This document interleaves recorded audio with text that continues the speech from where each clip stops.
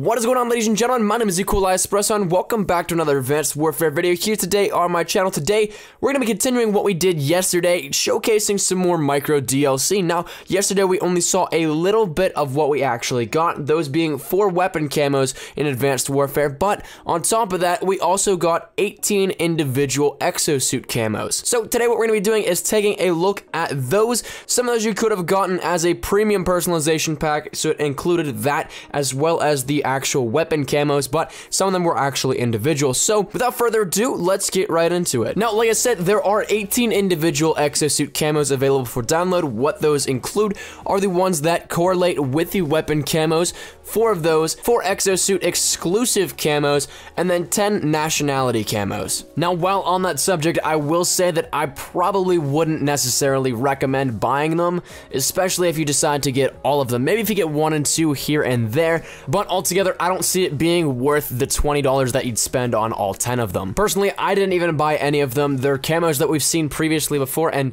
I did them in previous games. I bought them, and I never even touched them, so you're gonna see some images of them here in the video, but I'm not actually gonna show you any in-game footage of me looking at it in, say, a custom menu. But with that being said, let's get right into it. Let's start out with the DLC that came with the weapons if you got the premium personalization packs here today. If you did actually get that, then you get the camos that we covered last video here on the channel. You will get that in addition to the exosuit, so it's just kind of like a bundled package. But let's start off in the same order. First off, nanotech, it looks really cool, just like I was saying with the weapon. Just like the weapons are, these are also animated, all 4 of them, so there is definitely some cool features here with that. It gives you that checkered nano pattern again that you got in your weapon, but it's a little bit more apparent, I guess you could say, in the looks of it because, well, there's not too much other than the exosuit going on in that specific area. When you're looking at a weapon, there's so much more you can focus on, but the exosuit,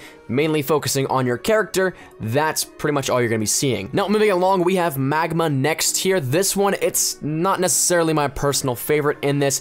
I like the weapon camo a lot better than the actual camo for the exosuit, but it still does look very cool nonetheless. Now, my personal problem with this is that if you're playing a stealthier game mode, maybe like Search and Destroy, you're gonna be spotted by the bright colors on your back across the map, especially if it's something where you can kind of get away with not being seen.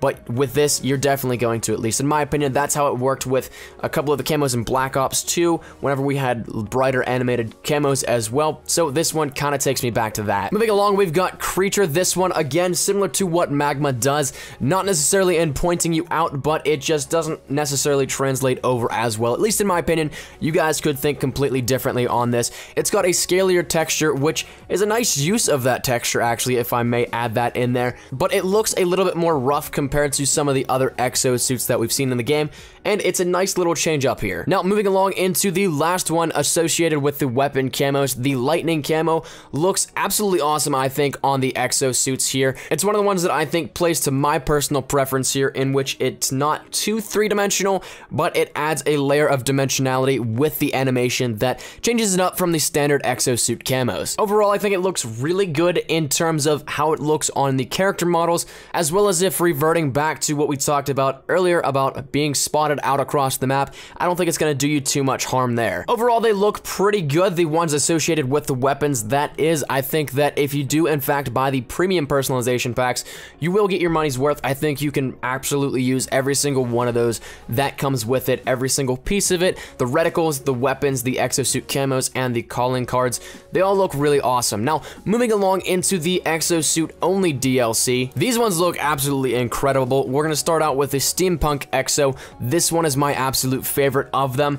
It's got the hardcore mechanical feel to it, all while just keeping a level of, I guess, elegance in it, I guess you can say. A nice iteration of what the steampunk feel would be in Advanced Warfare. This one doesn't spot you out, it doesn't get you seen across the map, it keeps a grungy feel to it, like you're just going in, getting work done, and it looks absolutely awesome in the process. The Brong EXO, keeping an old-timeish Japanese imperial feel to it, bringing the dragon into your actual exosuit. This one looks really cool. Reminds me a lot of the Koi camo from Call of Duty Ghosts, and it has a nice use of just ambient colors and brings in a really nice feel to it, all while not being too flashy. That's what I like to see in a lot of these camos. They can be really nice, but not too over the top. So this one I think does a really good job at balancing that.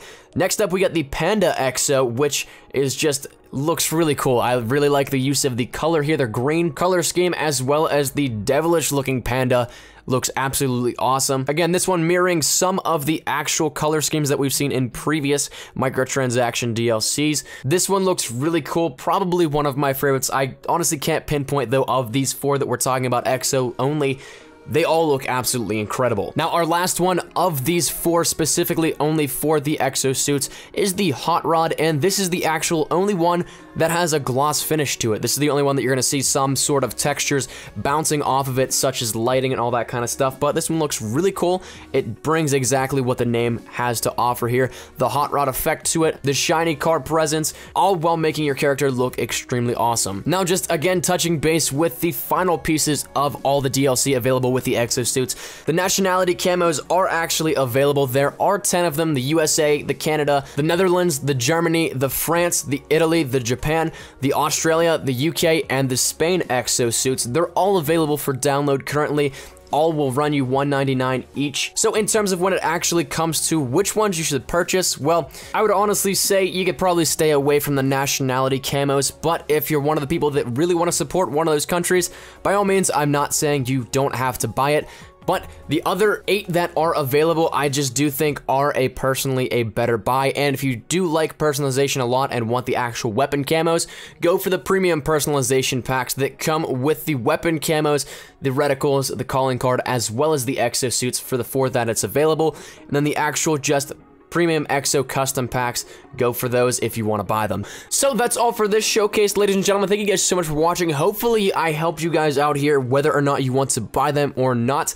Maybe I swung your opinion one way or the other. That's my main goal of doing these, showing them off to you guys, and then you can ultimately decide if it's worth your money. So that's been my time, ladies and gentlemen. Thank you guys so much for watching. If you did like the video, be sure to leave a like rating down below. Any shares to your Facebook, Twitter, and or MySpace if you're OG like that, always greatly appreciated. If you're new here, be sure to subscribe for the best of Call of Duty Advanced Warfare content. Any news and fish, you guys know exactly what to find out right here on my channel. Thank you guys once again so much for watching. My name is Nicola Espresso. As always, have a great day. I shall see you guys tomorrow. Take care and peace.